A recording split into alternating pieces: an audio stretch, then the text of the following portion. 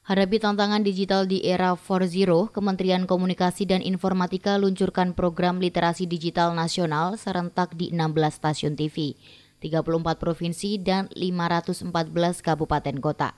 Di Provinsi Sumatera Barat, peluncuran program literasi digital nasional Indonesia Makin Cakap Digital dibuka Wakil Gubernur Aude Joinaldi di Hotel Mercure Padang pada Kamis 20 Mei 2021.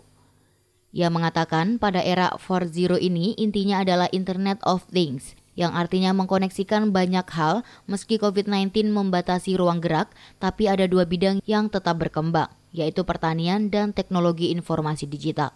Ia juga menambahkan bahwa dalam keadaan pandemi ini, justru percepatan digital di Indonesia menjadi 2,5 kali lebih cepat, namun adanya akselerasi transformasi digital saat ini juga menjadi tantangan untuk penggunaannya untuk lebih cakap, cerdas, dan bijak dalam menggunakan internet. Maka dari itu, Kominfo ingin memastikan 196,7 juta warganet di Indonesia mampu mengoptimalkan kebermanfaatan internet, salah satunya melalui peluncuran program literasi digital ini.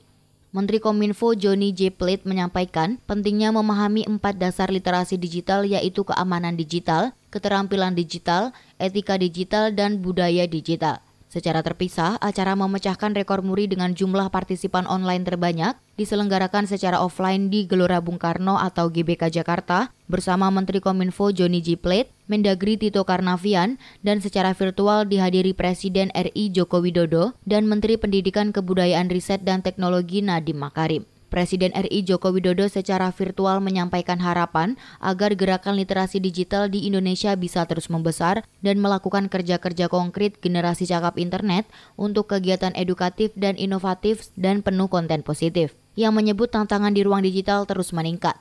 Hoax, penipuan, perjudian, eksploitasi seksual pada anak, cyberbully, ujaran kebencian, radikalisme berbasis digital ini perlu terus diawasi demi kesatuan dan persatuan bangsa.